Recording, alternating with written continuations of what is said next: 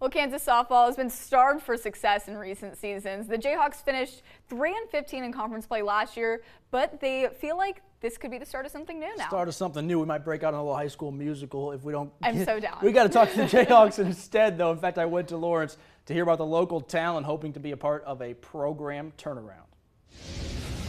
Our team chemistry is off the charts. Our chemistry is like top tier. Chemistry's been awesome. It's a top tier, off the charts, awesome chemistry the Hawks hope turns into wins. 3, 2, 1, Jayhawks! Team chemistry wins games, Coach McFalls always says. So when there's that close-knit bond between everyone, it shows up right on the softball field. Come get it, come get it, come get it. Chemistry alone won't do it, though. Luckily, this team has much more than that. We always know that the talent is there. We're not lacking talent whatsoever. So if we just keep pushing, keep chipping away, climbing the ladder, we're going to do great. We have the talent. We have what it takes. They're focused. They're hungry. They want to be better. The saying goes, tough times don't last, but tough people do. And the trials of previous seasons could have long-term benefits for these Jayhawks. We all want to work together. We all want to be the best. And yeah, we'll have some tough times, but we'll learn from those. It's already shown up this year in several games. I mean, if we started off behind, we fought, answered right back in the next couple of innings.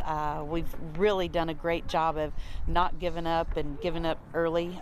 It's 7 innings for a reason, so our goal is to win every inning. It's a group of players from Kansas playing for Kansas, so they have Kansas pride in their Kansas uniforms at the University of Kansas. I've known some of these girls for basically my whole life. We travel really well. Our fan base is amazing. All of our parents support us through thick and thin. So having everyone around Kansas, there's just that Kansas pride, and everyone wants to do well for the state of Kansas. Last year's national championship was Big 12 versus Big 12. It's the best league in the country, a challenge that excites Coach McFalls and her team.